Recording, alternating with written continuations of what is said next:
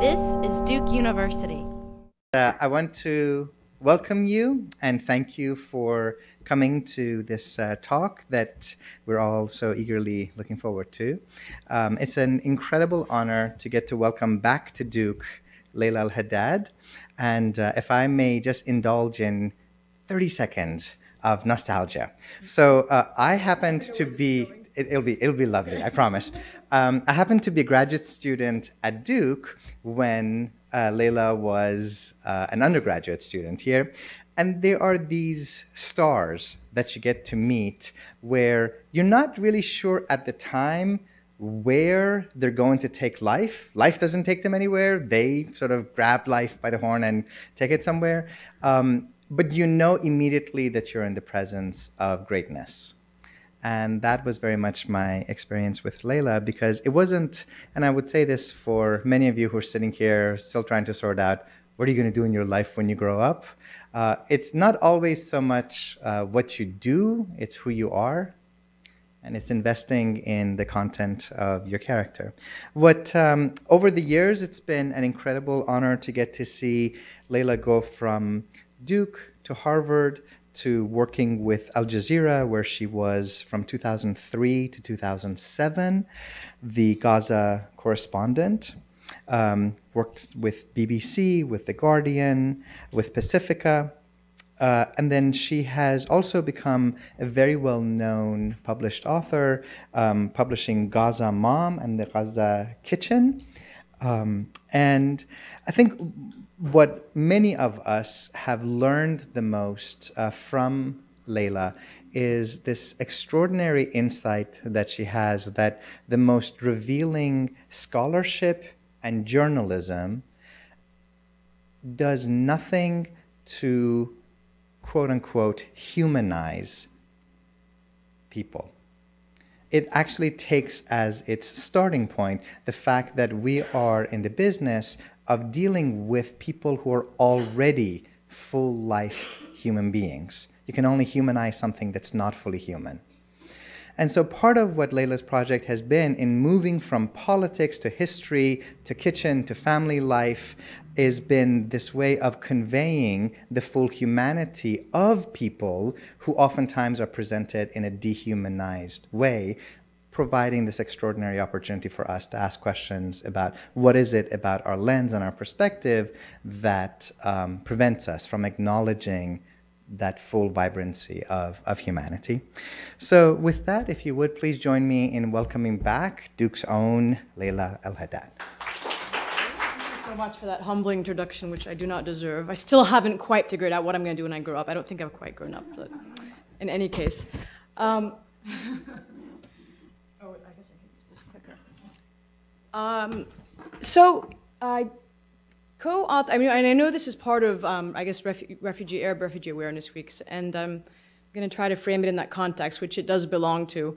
But I'll start by saying, for those who don't know, I myself am Palestinian, and I'm from Gaza City. I was born in Kuwait, and then I grew up, like many Palestinians at the time, in the 1980s in the Gulf. So I grew up largely in Saudi Arabia while summering in Gaza, and always having retained a Gaza identity card, or Hawiyya, which I still have. This document that's issued and ultimately approved by Israel that determines which Arab is Palestinian. In other words, which of the indigenous inhabitants of the land actually has a right to inhabit their own land, return to their own land, live in their own land, and which isn't. And this system started by the documentation of the population registry in 1967, when Israel formally occupied the Gaza Strip and the West Bank. And those Palestinians that were on the outside, for whatever reason, be they were studying, for example, in Egypt, or they were just abroad working, they immediately got excluded from that population registry and lost the right to return to their own land. So it's like the equivalent of, being in DC on a work trip, and then suddenly, South Carolina takes over North Carolina and, just determines that you're not residents anymore. But furthermore, you never have a right to even come back and visit North Carolina. It was akin to that. So a lot of families got obviously fragmented, and it was a continuation of a long-term process of fragmenting the Palestinian population and dispossessing them of their lands and their livelihoods. So I grew up, that's my background. And then I was able, though, to go back, whereas like my uncle who lived in Kuwait wasn't able to, whereas ultimately my husband, who I met in the United States when I came to college and graduate school, can't. So he is a Palestinian from northern historic Palestine and grew up in a refugee camp in Lebanon. We met in Boston, but because he's from a different part of Palestine and is a registered refugee with the UN, he's denied his what's known as the right of return. So he can't go back to his historic homeland, nor can he go back to his wife's place of residence, right? So Gaza. So, you know, there's a process it's a really complicated bureaucratic process by which Palestinians should be able to apply for family unification that the Israelis use as a tool of political pressure and, you know, ultimately have stopped. So it affects, you know, hundreds of thousands of Palestinians who live like apart, fractured lives, violated and fragmented lives. So I just say that because I always get people asking in the end, like, wait, where are you from exactly? And why do you have an American accent? And where did you grow up? What does this have to do with anything? So just so you have that as a background, that has informed my own take, you know, on the issue in my writings and in my interests, and why I'm so focused, not just on cuisine in this particular project, but just generally on elements that help locate us as Palestinians.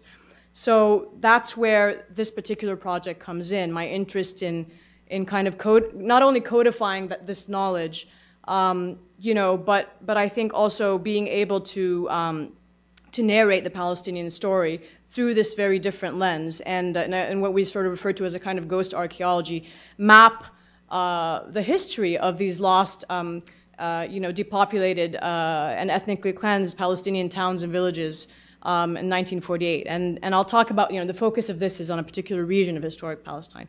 But because of my own, you know, history as a non-registered, I should say, refugee, because I was, you know, I am ultimately able to go back, but one who's always grappled and, you know, negotiated different spaces and identities and what it means to be Palestinian and how you define and where you locate yourself. Like that's one of sort of, I think a lot of Palestinians growing up in the 80s, first memories is like when you open an atlas or map and you're like, wait, I don't exist. There's no, you know, there's no Palestine. Even my own son, who's now in 5th grade, but I remember in 1st grade, he came to me, went home like really distressed, and he's like, I opened the atlas and I couldn't find Palestine. You know, you said Palestine existed. Where is it? I can't find it, you know. So again, how do you grapple with all that? And cuisine is one way that I think all diaspora communities, right, not just Palestinian, can identify and locate themselves where maps and dictionaries fail to do so. So when my co-author, Maggie Schmidt, approached me about her interest also in a project like this in 2009, I think it was, and we began you know, planning for it, the initial reactions we got from a lot of people when we kind of threw this idea around of writing a documentary cookbook that would weave together traditional recipes and, you know, economic and political analysis and vignettes of, you know, the current situation, the political situation, but also profiles of the people, right, specifically of women. We largely got reactions of sort of cognitive dissonance, like why would you subject Gaza to such a cruel irony and such a frivolous project? Like, why would you be writing about food amidst like war and, you know, impoverishment and blockade? You know, nobody really got it, and so it was a struggle. And it wasn't until we actually went to Gaza in 2010, and it took us a while, maybe a year or so, to successfully make it in. You know, as many of you know, there's one main entry point into Gaza, and I'll talk about it in a little bit, that's frequently closed. And so it was closed for about a year, you know, in 2009, and there was a brief opening in 2010 in the aftermath of an attack on a humanitarian flotilla of ships that was attempting to enter. So we went there, and so whereas everybody else here just didn't get it, everybody in Gaza immediately understood that it was about so much more than food, and it was like people were just jumping all over us at the opportunity to be able to talk about their lives and their stories and their food and their history. It was incredible. They're like, wait, you know, you want to talk to us about something other than, you know, blockade and Hamas and rockets? And, you know, that all comes with the territory, right? It's, you know, we frequently talk about exploring these spaces where all of that exists, but as a backdrop to everyday life. And that's really what our focus was on, is, you know, getting all that, but using a different door or window. And we talk about Gaza frequently being, in addition to being besieged, you know, militarily, economically, politically, being besieged by journalists, and everybody's becoming so accustomed and having these rehearsed responses, you know, to a microphone being shoved in your face and being asked, you know, but you know, do you now support Hamas? Did you support Hamas before? You know, but now after the war, has their support gone up or down, or how, you know? So anyway, that's just sort of as a, oh, I guess I can use this as a little introduction. But you know, oops.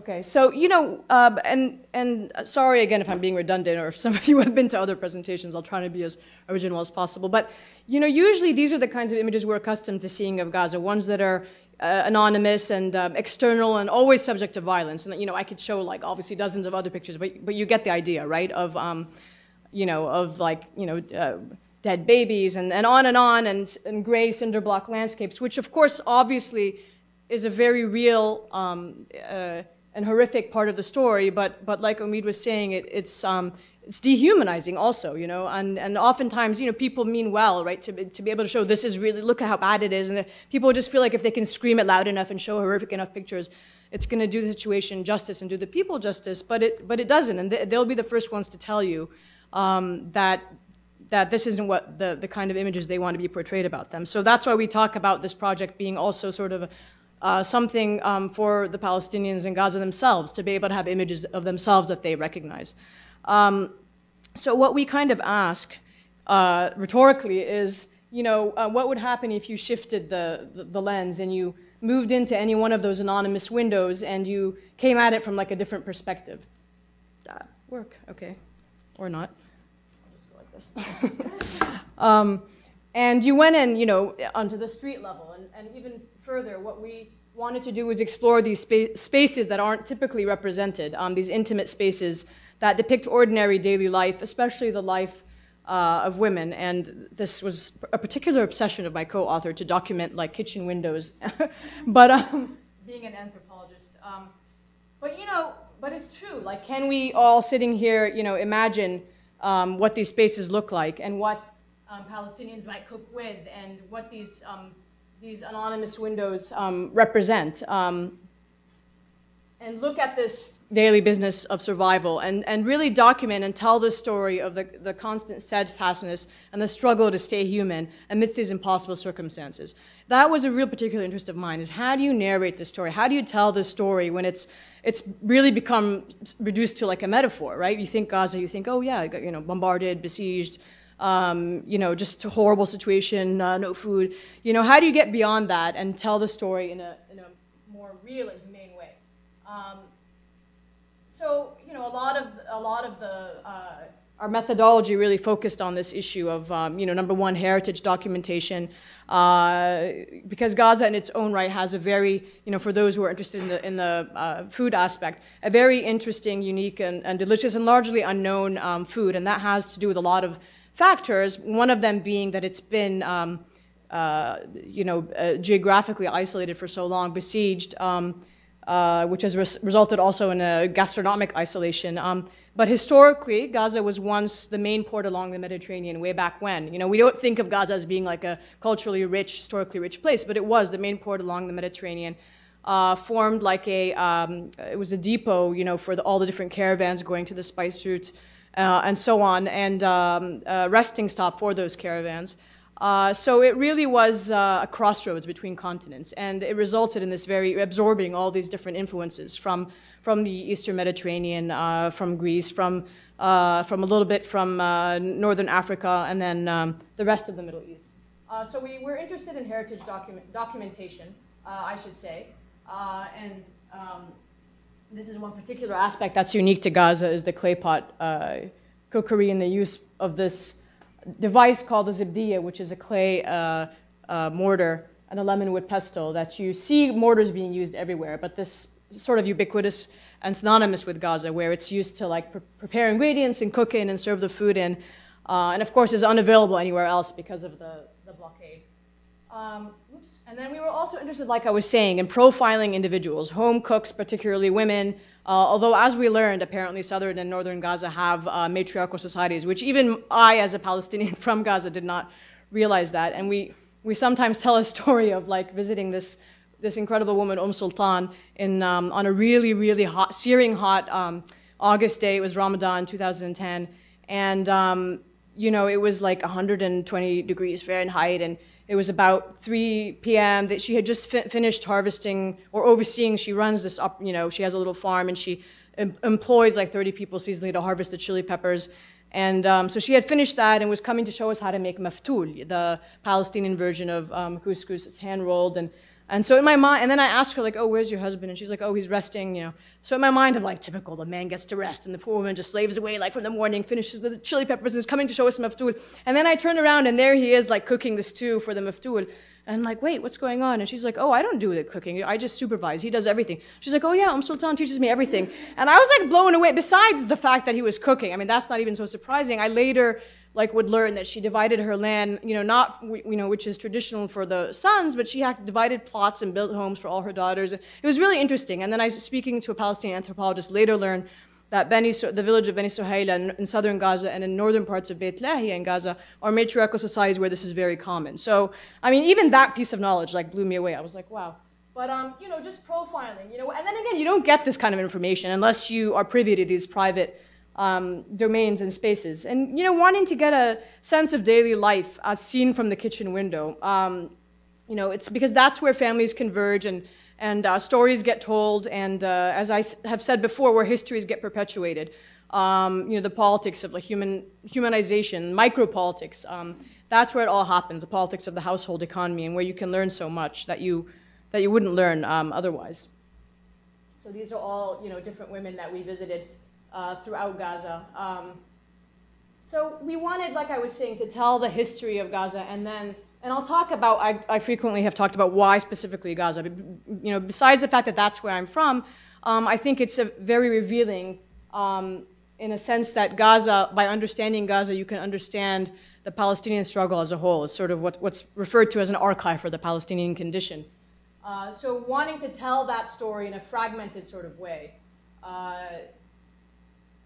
You know, and interviewing women across the spectrum, not just from Gaza City, but from southern Gaza, from the villages, from the towns. And then finally, we have the element of the political and the economic situation as told through food, which understandably is a privileged point of departure, right? So it's not, we get that. But it was something I think, you know, we understood that it was a way to be able to get other people to relate to the situation. But it's not like we sat down and like plotted and was like, what's the most effective strategic way to get, you know, as many people as possible to learn about the Palestinian situation. It just happened to be like our interest in something that we found very unique. I think, you know, all Palestinians will tell you when you ask them, like, what's the most unique or like flavorful cuisine, and they'll be like, oh yeah, definitely in Gaza. That was definitely an element of it, but we thought it happened to be at this nexus or this moment when the world seems obsessed with food, particularly in the US, so that did work to our advantage. But again, working from the smallest level, you know, from the household economy, like I mentioned, and going upwards, how does all this affect, you know, the ecology and the, you know, how does the blockade affect agricultural policies, water? We even get into the politics of humanitarian aid, because what happens when you have a long-term blockade, as you do in Gaza, is then you have long-term aid dependence, and that's just a whole other part of the story where you have sort of 80% of the population now dependent on food aid, and this is a man-made situation. You know, it's not something, it's artificial. It shouldn't be the case, and every major humanitarian agency will tell you as much in Gaza. This should not be happening. Nobody should have to rely on food aid. Gaza has, you know, Palestinian people in Gaza have never had to rely on food aid. It shouldn't be the case, but it's being perpetuated. It's, you know, this has been sown and created and made and perpetuated by world powers. So that's essentially what we were trying to do, weave together these three things, and using this kind of documentary style, where wanting to have things sort of in their natural setting, you know, what we call the photography of the mundane, and the material and the specific. So now, you know, getting away sort of from the methodology and back to like why the focus on Gaza. And I talked about food mapping being a kind of ghost archaeology, and then looking at Gaza as kind of a case study, even in other areas, as like you can look at it as a case study in postmodern colonialism, and because what happens after the Israeli disengagement in 2005, when Israel dismantled its settlements but retained control over Gaza's effective markers of sovereignty, its airspace and sea space, is that you can then look at it as this model of, okay, you know, Gaza was a problem, but we still want to control it. How do you do that? It's like, so occupation or settler colonialism 2.0. You no longer have to have your troops inside to control an area. You can be a little bit more strategic about it, and then use also Gaza economically as a kind of dumping ground or a kitchen garden of sorts. So where you have excess produce, what do you do with that? You can dump it into Gaza, and that's what happens. Where you have I talk about a specific example where I went to a spice market in 2010, and there was like sackfuls of galangal root. Initially I didn't know what it was, and I recognized it, and I asked the guy, like, do you know what this is? And he goes, no, I have no idea. We ask for a certain, order some X amount of spices, and everything has to be ordered through the Israelis. And then they brought this in, and we don't know what it is, but we've been using it in our soups. And so, I tell him what it is. He's like, oh, I have. And then I researched later and discovered there was like a big Thai food craze in Israel that year. And I guess when it died down, they didn't know what to do with all the excess galangal, so they dumped it into the Gaza market. So again, you can see how all these different elements, sort of like a can of worms. You open it up and you begin to understand how everything is interrelated, how it's not just, strictly about, because people will frequently, well, why do they care so much about Gaza? Or why is it, there's a lot more to it than meets the eye. The first group to actually protest during the most intense years of the blockade on Gaza were the Israeli farmers' unions, because they were being affected because they couldn't get rid of their excess produce, and they couldn't, so there's more factors at stake here than initially it seems. So back to sort of, we were talking about the themes of displacement and dispossession and so forth. The Palestinians in Gaza are actually largely, 80% of them are not from Gaza. They're actually from towns and villages surrounding historic Gaza. So you can see here, the white line is the modern-day Gaza Strip. And those borders were drawn in 1947 during the armistice agreement between the then Egyptian monarchy and Israel. And what happened that year, and in the subsequent year, is you had hundreds of thousands of Palestinians in the entire area of the land of historic Palestine being attacked by Zionist militias or else fleeing for safety, and then being dispossessed from their lands. Many of those villages, 415, were completely destroyed. And they often fled to the nearest cities or congregated around wherever was closest to them. And in the case of southwest Palestine, including Jaffa up there, who came by sea, that was Gaza. So all of these people came to Gaza, tripling its population overnight. Gaza was small, relatively population-wise. And then the armistice agreement happens, and then these borders are drawn around them. And of course, that suited the settler colonial objectives of the nascent Israeli state. Even though they hadn't yet formally occupied Gaza, that would happen later. It went under Egyptian administrative rule, then it would be occupied. But these borders are drawn around them, and these Palestinians who are from this larger area that was known as the Gaza district, there were no borders, obviously, in the entire area of the land, couldn't go back. So they were prevented from going back to their lands, and they've been there ever since. So that, in addition to that element, that fact, it makes cuisine an interesting way to explore the history of a much broader area of Palestine that doesn't exist. This is obviously something that we had a cartographer draw up, but an area that doesn't exist in modern day maps, but very much is alive and present in the collective consciousness and in the memories of people. And how do they keep that memory alive? Through the cuisine. That's one way, obviously. So then you can explore this, again, like I was saying, through the food. But most of the Palestinians there aren't from Gaza. And that's important to keep in mind. And just by way of perspective, now Gaza is about 2 million, I was going to say 2 million illa in Arabic, 1.8 million people. And that's about half the size of New York City, like population-wise, and or I'm sorry, I think it's half the size of New York City by landmass, and then the same population density as Philadelphia. So it's very small, and we always, again, that's the one thing we always hear about Gaza. It's a tiny strip of land, but nobody can really sort of conceptualize what that means when we say that it's completely sealed off, closed off. So by sea, you have a naval blockade that restricts the access of fishermen to 3 nautical miles, 3 to 6 nautical miles. By land, you have this entire area surrounded by an electric fence and walls and sniper towers, and people can only get as close as 1,000 kilometers. And this area in pink that you see is what's been designated by Israel as a buffer zone or a no-go zone. So that's where half of Gaza's arable farmland exists and is now inaccessible or destroyed. And so that area keeps getting larger and larger. In fact, I think I might have another map by comparison. You can see how it's grown. Like at one point I was doing a presentation, and then I wanted to see if there was an updated map, and I was shocked. And I think it's actually gotten even further in after this last invasion in the summer. So that restricts the access of farmers, and then you have the naval blockade. You have drones buzzing overhead 24 hours. Its only airport was destroyed, and the only way in or out, and this is the part that people have a hard time conceptualizing. It's like, how do you get to Gaza? Would be to, if you were a journalist or with a delegation that was allowed in by Israel, you would fly into Israel and then drive to the Erez border crossing, and that probably applies to, I would say, 1% of the population who are given permits. But otherwise, the only way in or out is the Rafah crossing down there with Egypt, which has been open only 5 days this entire year, and is usually closed for the, I would say most of the years. And most of the time I was there, that was, I would say half of having had to count the number of days when I remember applying for my green card. I think it was like more than 50% of the time it was closed when I was trying to get in or out. But you would have to fly into Cairo and then drive 5 hours to the crossing and then wait to see if it's open or not. And that's assuming that Cairo allows you into Egypt in the first place. So you have literally at this moment 60 or 70,000 Palestinians on either side of the crossing waiting for the crossing to be open to resume their lives, right? To do the normal things that people want to do. They study or business trips or family visits or whatever. And then you also have dozens and dozens of Palestinians who are in the waiting hall of the Egyptian airport, a detention facility that aren't allowed out until that border opens.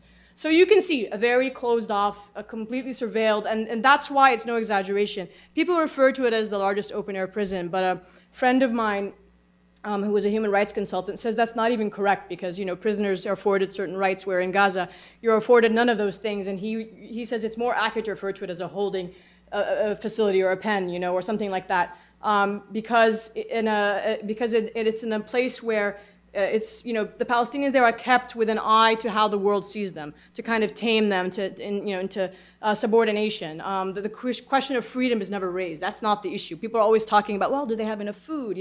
Are they being treated well? We want to make sure the situation doesn't get out of hand. But nobody ever says, wait, do the fishermen actually have a right to fish? Do farmers have the freedom to farm? Can students, move about? Can they go pursue their educations? That's really the question that matters to the people there right now. And this is just briefly talking about, and all of this kind of makes its way into the book, speaking to people, but we're talking about a very young population, most of them under the age of 25, most of them refugees, like I said. And then, speaking specifically about how the blockade in its most current manifestation has impacted people, because that's something that also obviously we get asked about a lot, is how do people manage under the blockade, or how are they able to cook the same kinds of foods they once cooked, or how are they coping? And that was, I would say, what we found the most interesting is people do what they have to do, right? They have to survive and adapt, but we do like to point out that it's a continuation. The blockade in Gaza, we usually think about it as being as a direct response or reaction to the election of Hamas in 2006, or else, the battle between Hamas and Fatah and then their subsequent takeover of Gaza. That's the starting point, right, that we usually think of. But in reality, it's a continuation of a long-term closure policy that's been enforced on Gaza ever since the early 1990s, when the Oslo Accords were implemented and a permit system was put in place by the Israelis that would then make Palestinians, apply in order to leave Gaza and enter into Israel and ultimately the West Bank. And that's just gotten tighter and tighter and tighter over the years, and to the most current form that we see. And again, the message we kept hearing from people was, this isn't about food. And in fact, food, is available. It's just not accessible. So, what that means, and this is something we learned, like in our research, is that particular year, 2010, we saw a lot of people, writing articles and saying, like, what is everyone complaining about? There's Snickers and sodas and chips on the supermarket shelves of Gaza. Like, why are they talking about everybody being hungry? What's the big deal? And again, you can take this argument, by the way, and talk about any sort of impoverished neighborhood in the United States or around the world, and obviously it's an argument of ignorance, implying that the availability of ingredients somehow excludes hardship. But the point being, yes, these things might be available, and at that time, if they weren't coming in through the tunnel network, this vast network of tunnels that were created in direct response to the siege, which now have been almost completely destroyed by Egypt. If they weren't coming in through the tunnels, they were, somehow coming in either through the trucks, the aid that was coming in through limited means. But the point is, because of a situation that has created long-term aid dependence and impoverished most of the population, they're just not affordable to people. And that's a really critical distinction, because I talked about before the figure being really alarming, something like 44% of the population now unemployed, but 80% reliant on food aid in order to feed their families. Like without that food aid, they wouldn't be able to feed their families at all. And again, that's a man-made situation that just shouldn't be the case.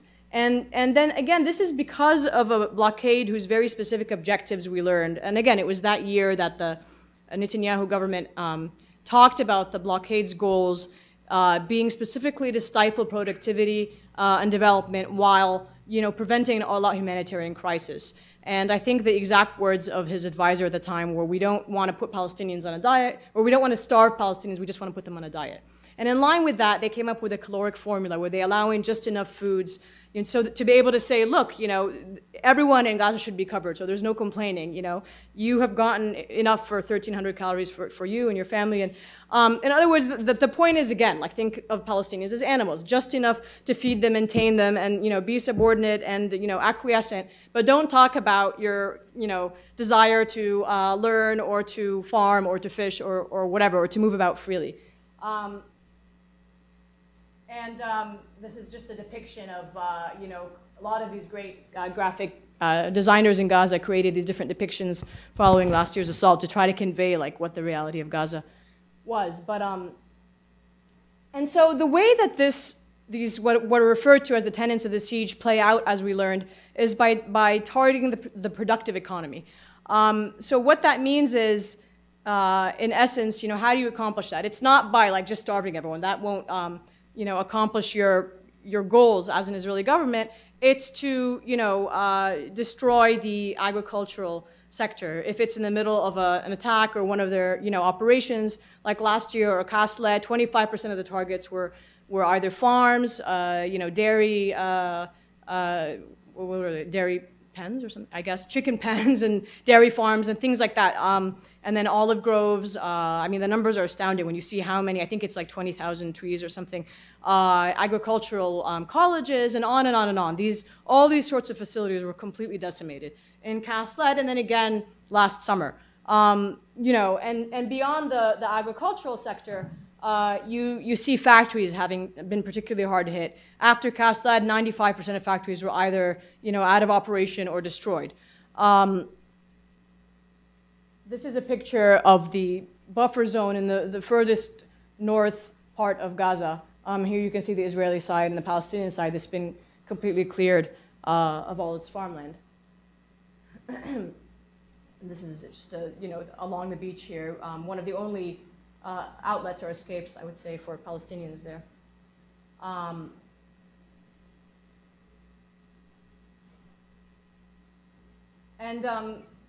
This is sort of a typical market in Gaza. But so you see the things. These would be typical vegetables that are grown locally in Gaza that you can't export because there's almost a complete ban on exports. Now, some things have, with the sort of lobbying of foreign governments, like the Dutch, who really wanted their carnations and their strawberries out of season, were able to manage to get some of those products out of Gaza. But otherwise, most products are grown and then sold locally at incredibly cheap prices, similar to areas that are sanctioned around the world, dumped on the local market. Whereas before, tomatoes would be exported to the West Bank and to other parts of Palestine. That's not the case now. So it impacts the accessibility of goods in the market, obviously. But while I'm mentioning strawberries, again, you sort of digress and you learn new things all the time. And it seems like intuitive and like, yeah, that's a really great thing. If you can grow strawberries as a Palestinian farmer in northern Gaza, where they grow really well and out of season, and you can export them. Of course, everything is contingent upon Israeli approval, so you can only export them if Israel opens the commercial crossings. And as a farmer, you're offered no guarantee 6 months in advance. You're not told like, hey, heads up, in 6 months we're going to close the border indefinitely. So that happened in 2005, following the Israeli disengagement, before Hamas were elected. Right after the Israeli disengagement, Israel unilaterally closed the commercial crossings for 3 or 4 months, and it devastated that particular sector of the agricultural, of the farming industry. So the strawberry farmers lost like $50 million. But beyond that, The problem is strawberry farming is extremely water intensive, and it wasn't something that was native to the area until in the late 1980s, when Israel was still also in charge of the civil administration of Gaza. It convinced the farmers and said, we can offer you some really nice subsidies if you stop growing citrus and instead grow strawberries. And so it did that, and then they switched to strawberry farming, which is, depleted the water resources in an area that the UN has said will be without water in, I don't know, X number of years. Already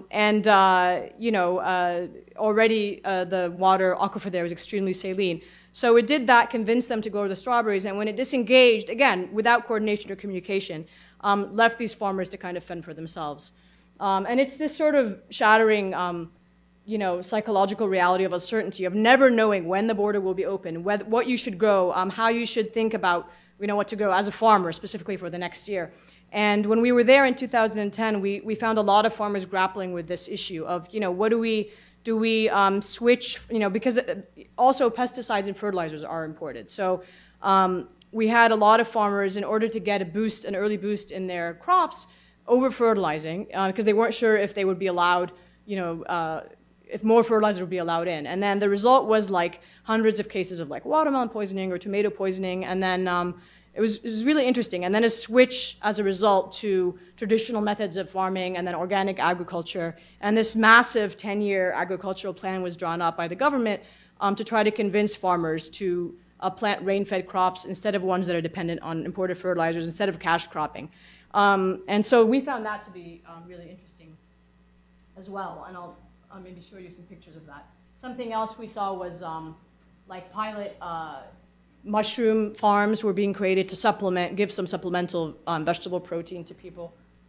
And these are just ubiquitous. Everywhere you go, you see these, the food aid packages, and frequently you'll have people kind of noting, the irony of like an entire field that has been raised with like caterpillar bulldozers, and then having these USAID, or you'll have a sign that says, this farm is being rebuilt by the American people, the same people that like destroyed the farm. So, but yeah, you frequently see that. And in fact, even the UN, speaking to the head of field operations of the United Nations there at the time, even he was noting, like, it's just, he's like, how we can't get the Americans to understand that it's like, with one hand they're choking the Palestinian economy, they're killing the Palestinian people, and with the other hand they're like feeding them. It's like, why spend all these tax dollars?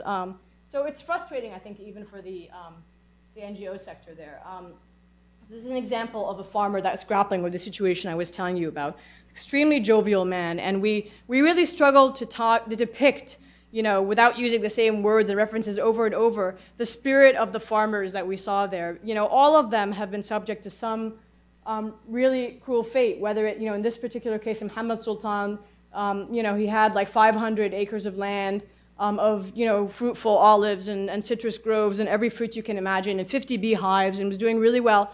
Just all of it completely destroyed, and nobody comes and says, hey, we're going to compensate you, just like that. And he was at a farmers' union's workshop trying to learn how he could move forward, what he should do, whether he should resort to horticulture, which is pesticide heavy and dependent again on the imports of certain things, whether he should replant his trees, which it would take anywhere from 7 to 10 years to become productive and fruitful again, or whether he should switch to like strawberry farming or something.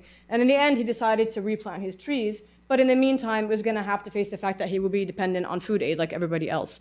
But he was happily posing with his calabash squashes for us, and showing us, explaining the story of the land. And we met so many people like this that, on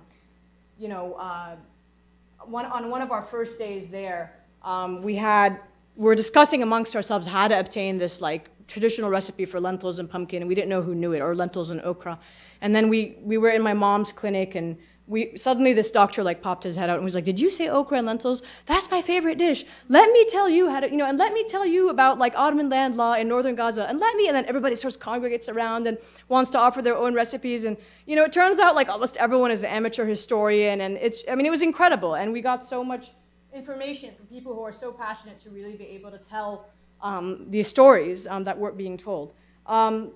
So in the end, we think of it as a story of survival, and again, a struggle to stay human despite these impossible situations. And how people were coping and despite these odds. I talked about the tunnel trade that really was related to the long-term restrictions imposed by Israel on the movement of both people and goods, because we think of a blockade as blockading the import and export of goods, but it's also on the movement of people.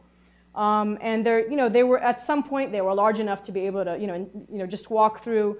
And you frequently had cases of Palestinians who were married, who one person had a Hawiyya, an ID, the other didn't, bringing in their spouses through these tunnels.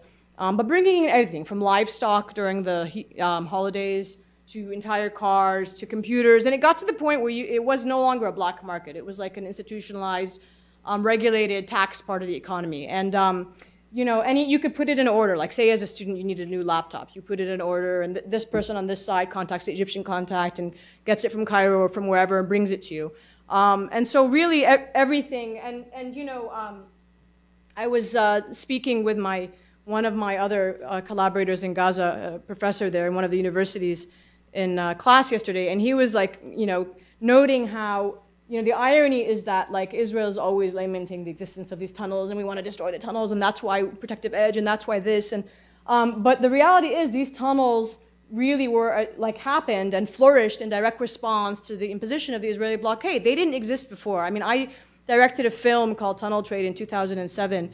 And at the time, the tunnels, it was like a handful of tunnels, and they were mainly used for like some contraband or whatever, marijuana or whatever, nothing. But I mean, they really flourished. Like, they became a multi-million-dollar enterprise after the siege took full force. Several Israeli human rights organizations have pointed the same thing out over and over. This is a women's cooperative in Gaza City that there's 14 or 15 of these women come and cook there for either catering or other purposes and support their families. Another dimension of the impact of the blockade is that women have largely become the breadwinners in their families, where now there are more women employed in Gaza than there are men. And in this case, like Lulu Sammouni supports 14 or 15 members of her family and her brother's family. And this same family was the one that very tragically lost like 50 members of their family in one blow in Operation Cast Lead, in a really infamous incident. In 2007, these two brothers, or 2010, I should say, started Gaza's first freshwater fish farm. And again, it's like, why would you, want, it's all this politics of the absurd. Why would you need a fish farm in a coastal territory? Because, the fishermen can only fish 3 nautical miles into sea. And it's only when you get to 9 nautical miles that you hit this deep sea channel where the larger fish, the migratory species, are going to come in from the neighboring countries or neighboring waters.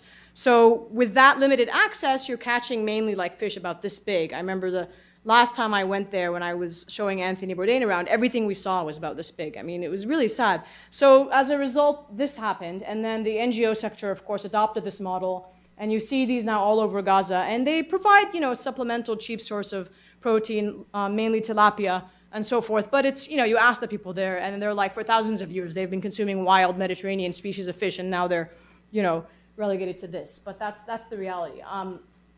I talked about this move towards organic and sustainable agriculture, where most of the land that, what are referred to there as the liberated lands, the lands that where the settlements used to occupy, have now been planted with like millions of these date palms and olive groves and so forth that rely on rain versus fertilization and so on. There's these massive composting facilities and oyster mushroom farms that are, again, just trying to think sort of in the long term, assuming that Gaza will be blockaded and besieged, how can we respond locally? And even with this, there's like, tons of debates raging locally. It's not like Gaza, I guess the takeaway here is Gaza is a polity with a lot of debates raging, a lot of opinions, It's not as simple as like Hamas, Fatah, rockets, tunnels, whatever.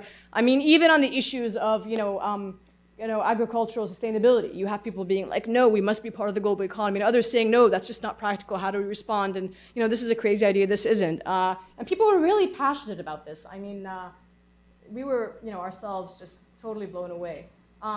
Maybe I'll stop and we can do questions, because otherwise I'll just keep going and going and going. And no one is stopping me, so stop me, please. Would you like to take your own questions? Yeah, that's fine, yeah.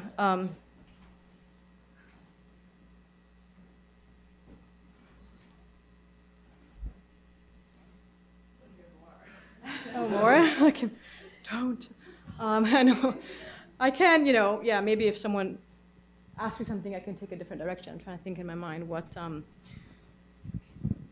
you know, I didn't really talk so much about the food per se. I can talk about that, but, oh, does someone have, oh, yeah. Hi, thanks so much for coming. I have a slightly different question. I'm writing a paper right now on Palestinian cuisine in general and how it's perceived internationally.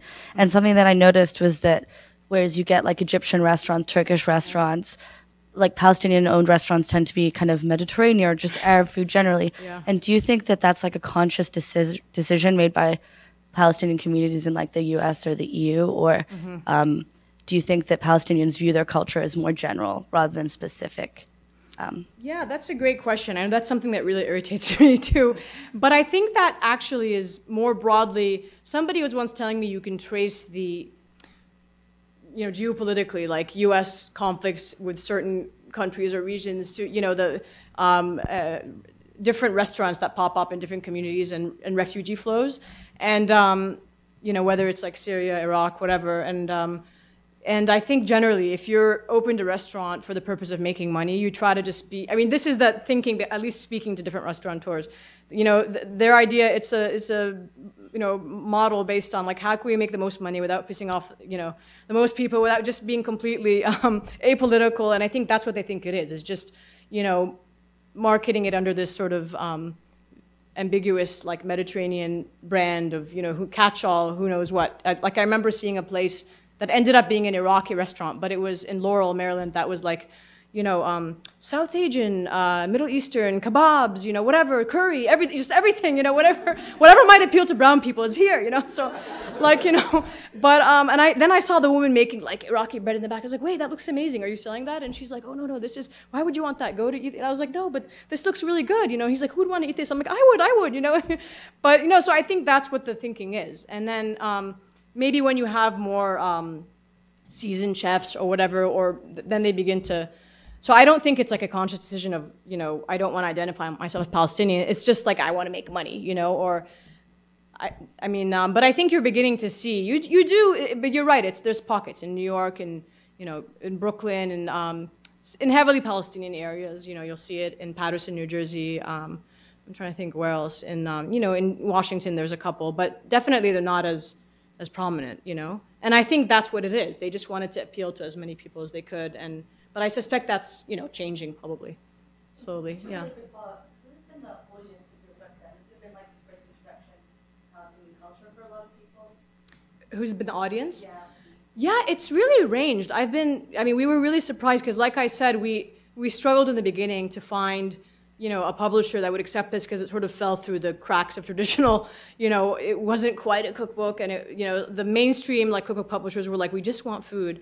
And the sort of like left-wing independent publishers were like, we just want politics. Like, but what is this? You know, so so we struggled. And then when I think people finally saw it and then they're like, they got it, it really seemed to appeal. You had like sort of the foodie element that weren't interested in politics at all, but they got it anyway. And you know, we've had people be like, oh, it's such a great book. If only she didn't poison it with her politics, or like reviews like that.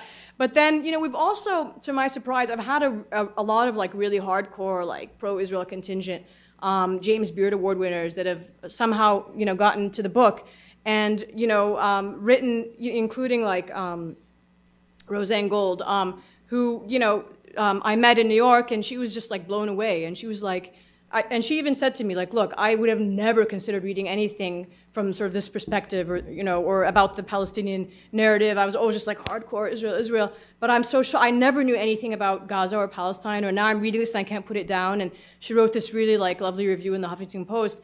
And so we've met a lot of people like that. And that wasn't our intention, honestly. I mean, we just wanted to do this.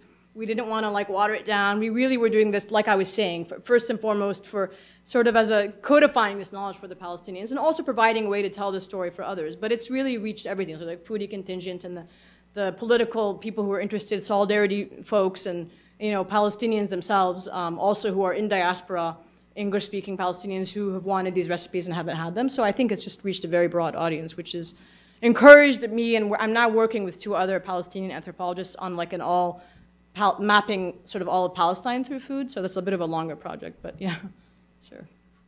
Laila. Oh, where? I hear a voice, but I don't see where it's coming from. Oh, okay. Okay, so I'm Israeli, and I came here before high school. Next year I'll be going back to Israel for grad school. So I was just wondering what can I do to help? When you go back or when you're here? When I go back. You know, it's so hard. I mean, there's a whole different dimension, obviously, but even a lot of my really close Israeli friends who feel so completely paralyzed right now because of the politics, within Israel itself, are so polarized and so extreme and so right-wing that they feel like they're, everything they're saying is falling on deaf ears. But, sometimes I say it's as simple as, starting a conversation with someone or just, introducing them to something, even if it's not something like this, but you know what I mean? Something that's like sort of not benign, but you get my picture. Or just trying in any way you can to humanize. But, in the Islamic faith, we talk about there being like levels of action, and then the weakest, but still like, a level of action is, in wanting to change a situation in your heart. And if you can't, change it with your hands, and if you can't do that, change it, with your speech. And if you can't, then at least wanting to change it, having the intention to change it in your heart. And so I always say, like, at least do that, you know what I mean? Have that intention. And I sometimes tell people who just, for whatever reason they can't, I'm like, you know what, just start a conversation with someone. We're a conversation starter and see what you can do. But, obviously that's a whole different realm, but, it's something that I think the Israelis have to decide for themselves. What is the future they see for their country? Where do you see this going? And do you see do you foresee a future where we're all living together, or one that it's going to just, continuously creep towards, discrimination and apartheid and so forth? And, my hope is not, because that's just not sustainable. So I think, you're in the right path, just having that intention and wanting, to make a difference. And, I mean, you never know. Sometimes there's small little projects that you can do that can really change that, I think. But Thank you. I don't know, we can talk more.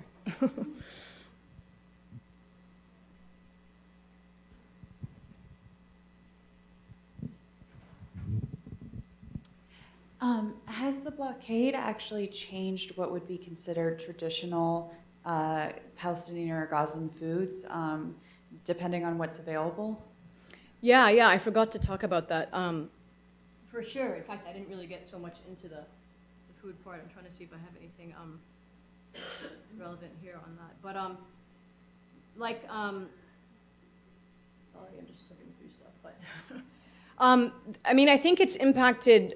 It hasn't impacted like the recipes in the sense that people are still continuing to make the same recipes they always did, but it's impacted the ingredients that are available. So, I mean, to someone who like leaves and goes back, it's really like dramatic. I think just in the course of 5 years, people have almost completely eliminated olive oil from their diet. Whereas obviously that's a staple of the Palestinian diet. It's just so prohibitively expensive right now that unless you are part of the, there's a segment of, elite there, or have family wealth or whatever, like maybe 5–10% of the population have orchards and things like that, or you're gifted a bottle or something, nobody can buy it. It's certainly not rationed out. Like I was saying, 80% of people get aid rations, and that's soy oil or mainly soy oil, yeah.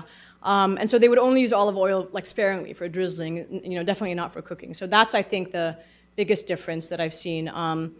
People don't use more expensive, grains or products like semolina or frika, roasted green wheat anymore. They'll just use, again, what's rationed out: white flour, white rice, even dairy, like, UN ration, powdered milk to make cheeses and things like that.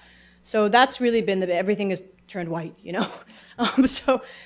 again, people have, I think, I'm trying to think what else, a lot of processed things that make their way in, again, previously through the tunnels, but again, just everything, fortified biscuits and things like that, and, because people even, and again, I sometimes talk about you not being able to assess this unless you kind of look in a bowl, and then you can see, well, someone is making mlukhiyya, like a, a mallow stew of like a greens. It's very traditional in that area, but they're making it with chicken wings, instead of a whole chicken. Or they're not using fresh meat. They're using a frozen smuggled meat. You never find fresh meat anymore. It's just, because so many of the, like I was saying, the livestock has been killed, It's just not available. It's not enough to feed everyone, and it's so expensive if it is available. So you have to buy like frozen meat at a fraction of the price, and who knows what. And then fishing is another interesting thing that fishermen actually will meet their Egyptian counterparts at sea, like if they can get away with it at the border, seam, and then buy fish from them and then sell it in the Gaza market. So you go to the fisherman's market and they'll be like, yes, this is Egyptian, this is tunnels, this is pre-frozen, and then like these little things are from here. So that's how you can tell. Or you'll have the dented products that were imported through the tunnels versus at a fraction of the price versus. So that's really, I think, the biggest difference. And then access to fresh fruits, vegetables, and products. It's just people just can't buy. And there's some NGOs trying to supplement by giving like vouchers where you can purchase stuff like this, but it's just not enough for large families. So you're finding frequently people don't have access to like the fruits they once did, or can't buy them, can't purchase them. So they may be available, but they're just not affordable.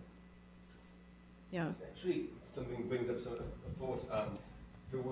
It reminds me of the change in staples, the change in basic staples. Right, exactly. When Ethiopians were moved from Ethiopia to Israel, one of the major issues was replacing teff flour with white flour. Okay, and teff flour is exactly. extraordinarily high in nutritious, right. and it's actually caused significant malnutrition in the Ethiopian population. Okay, that's so interesting, yeah. And I'm wondering if there's been any work done on the switch in staples to Westernized staples, causing being a contributing factor to malnutrition.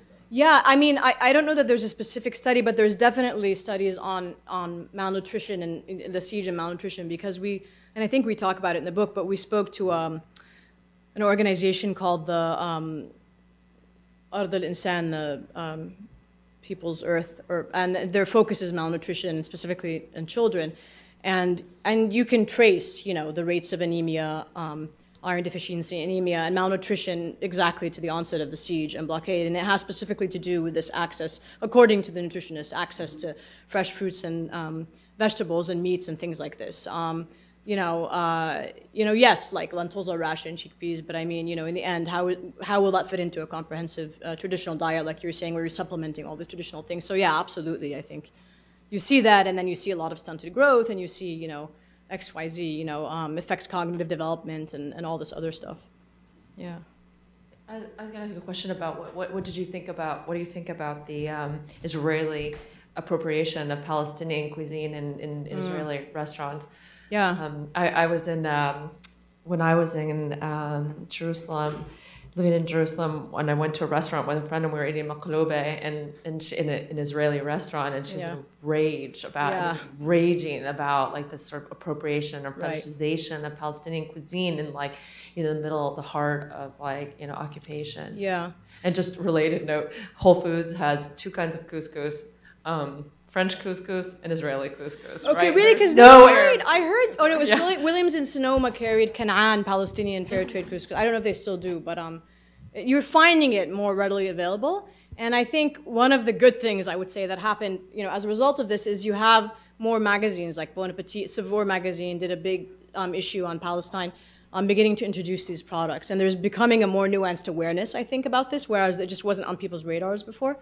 But I get asked this so often, and I feel like I've become like the go-to now. Whereas so just to, but no, it's good, and it's good because it's on people's radars. Like people are beginning to say, wait, and usually both, if Maggie were here, what we both say is like, look, no one is saying that you can definitively like copyright or patent something and be like, or that you can never enjoy like, sushi, or hummus or whatever. But, what's happening, like you were saying, is a far different cry to completely appropriate it and then say, and this is Israeli and it's always been Israeli, and that, implies then that, and we don't recognize Palestinians, nor are we sort of acknowledging the underlying, context of all this, that we like took the land, and then we're also, so we talk about food as being another frontier to colonize, in that sense. And, without acknowledging that, you can't really move forward. But, I talked about this, there was a big interview between Yotam Ottolenghi and us on this issue in Bon Appetit, where we talked about this very thing. And, to his credit, he's very like, he's out, because he's a celebrity chef, he's always saying like, no, we need to acknowledge, and he does what he can to get Palestinian products, and I think that's the direction chefs need to go in. But yeah, it is very problematic, and what we always tell people is, it's not as, it's what we talk about as, it's not as simple as like, I love hummus, you love hummus, why can't we all get along? This concept of like hummus kumbaya, So it's like, yeah, sure, we can get along if you don't like steal my land and if you acknowledge my rights, then, but we can't just have hummus and then continue with settler colonialism and Zionism and be like, but we like hummus, so it's all good, So that's kind of the, where we come at it, where we approach it from. But, we're certainly not saying like, this is where we draw the line, and there's no, absolutely we can't, enjoy the food together, whatever, but it's more nuanced than that, as you know, and I think everyone recognizes food is more than about just food. And then speaking of maqluba, there was a piece in the Washington Post, I think a year or two ago, with Vered Gutman, who's an Israeli food writer based in DC, where she wanted to interview me about the book, and we actually quote her in the book in a piece on cultural appropriation because she had written something talking about frika as being like this incredible new discovery by Israeli celebrity chefs. And it was like, the reason it was troubling is because they published similar articles in the Atlantic and the New York Times, and then just scanning the article, it's like nowhere once did they mention, and by the way, this is something that Palestinians have been using or for, along with like the rest of the Levant, the same way we talk about maize or whatever other vegetables and grains being used here and the First Nations and whatever. So she comes and interviews me, but she doesn't mention this. And after I made maqluba for her, whatever, and when the article came out, she started it by saying like, sort of like, I'll be honest, I was a little, sort of pissed off because she wrote this thing about me in the book, and, and I've been making maqluba all these years, and yes, she's originally a Jew of Iraqi origin, and she's like, but I just never thought about it from this perspective. And we sat down for 2 or 3 hours for me trying to explain it to her, and it was only when I sort of contextualized it sort of in this colonial mentality that she got it, and so she writes in that, I think now I'll begin to think in a more nuanced way about how I'm approaching this, and when I talk about maqluba being Israeli, it never occurred to me before. So the conversations are happening now, thank God, and the discourse is changing, I think,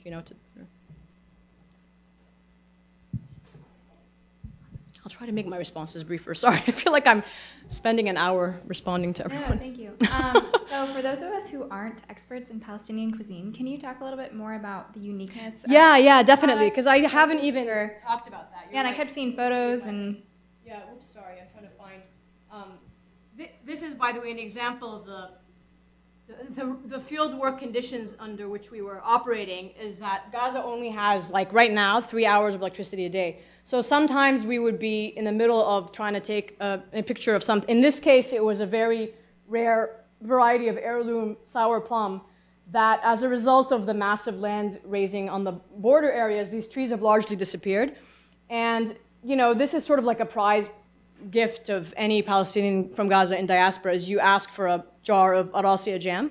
And so we happened to be there in season, and we through a network of clandestine network of farmers and merchants we got like 2 pounds of this, and we're boiling it down, and then the electricity went out, and we were like, no, what do we do? And so anyway, this is me trying to photograph Maggie trying to take the picture of the jam. But so basically, I don't even think I have, I was trying to see if I had some of the, but basically Palestinian cuisine is, you can divide it, I would say, roughly into 3 categories. You have the cuisine of the north, parts of historic Palestine that are now modern day Israel that make up the Galilee and that region. So let me see if I have it on a map I can show you. And that shares a lot in common with the neighboring areas like Lebanon, the rest of the Levant, Lebanon, Syria.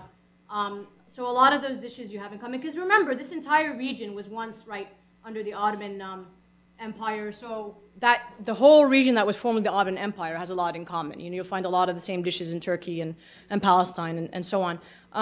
And then, so in the north, it shares a lot with Lebanon and Syria, but it tends to be yogurt-based stews and dishes, almost no spices in northern Palestinian cuisine. A lot of grains are used, especially as you go inland to the farming, what we call the farming interior. Cook very seasonally, rely a lot on seasonal roots and vegetables and fruits. And then as you go to the coastal areas, especially the urban centers like Jaffa, Haifa, and Gaza City, tend to have more richly spiced cuisine. And this is particularly the case in Gaza, where they're sort of famous for their heavy use of hot peppers. And that's something that's really, so if I were to talk about the sort of defining characteristics of Gaza City cuisine specifically. It would be the chili pepper, the dill seed, and the dill, and generally the heavy use of spices. And that's something you really don't find anywhere else in Palestinian cuisine. And how the dill, especially dill seed, you see it being used a lot in Iran, somewhat, a little bit in Egypt, definitely a lot in Greece, and that may have been how that was absorbed, when this area was open and it was the main port. But why it was absorbed only in Gaza, who knows? But they use a lot of dill in their cuisine, fresh dill and also dill seeds, which you don't really see being used anywhere else. A lot of chili peppers, like green chili peppers, is like a local variety, really hot chili pepper, sun-dried red peppers, and then it's ground into a paste also that you see, people, like that's talking about, someone was asking about malnutrition, and that's one of the most popular school-time snacks, is like a red chili paste sandwich, and it's really high in vitamin C and other basic nutrients too, and it's, for poor people, that's one of the main staples. A lot of spices, so a dish of matluba that you might see upside down, like rice and vegetable casserole, that you will see being made all across this area in Gaza would have like a multitude of spices that you wouldn't see elsewhere. So it's just like very heavily spiced, sort of vibrant, very lemony, so a lot of lemon and sort of sour flavors. Uses a lot of pomegranate molasses, sour pomegranate juice as well. It's a different variety of pomegranate called, I had this sort of weird fascination and fixation with figuring out the exact names of these things. So my apologies, but it's like the white Babylonian pomegranate, actually. And it took me forever to find this out, but I was like, what is this, It's a green-colored pomegranate. And I was like, I wasn't sure. I thought it just hadn't ripened, but it turns out no, it's a different variety. And what they do is they use it for juicing. So they press it for juice, and it's extremely sour. And the juice of that sour green pomegranate is used to lend sourness to a lot of broths and stews that are boiled and poured into like one bowl and eaten. This is really popular in Gaza too. There's a range of these dishes. Rummaniya, which is also consumed in Jaffa, is a Lenten dish of lentils, pomegranate, and lentils, eggplant, and sour pomegranate juice that is very popular in this area. And one other really interesting ingredient that you only find in this area is red tahini. So you've heard of tahini or sesame seed paste. So in Gaza, there's a different variety where they actually roast the sesame seeds, and it like lends it a sort of a brick-colored hue and really intense flavor. And you can't really find this anywhere else. And then again, I don't know why just in Gaza, but it's gone because of obviously now the geographic isolation. You have a sort of very interesting gastronomic isolation as well.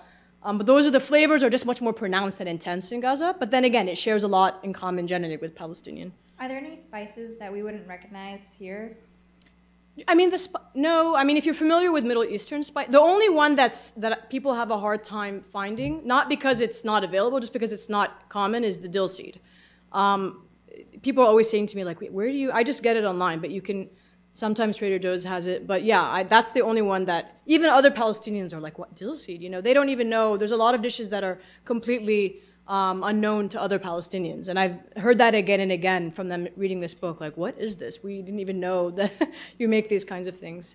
So that would be the only one. But the other spices are very common across, I would say, all the countries, from the rest of the Middle East to South Asia. But cardamom, allspice is the main one. Allspice, cumin, cardamom, cloves. I'm trying to think what else. Yeah, dill and cinnamon. Turmeric is used a lot as well in Gaza.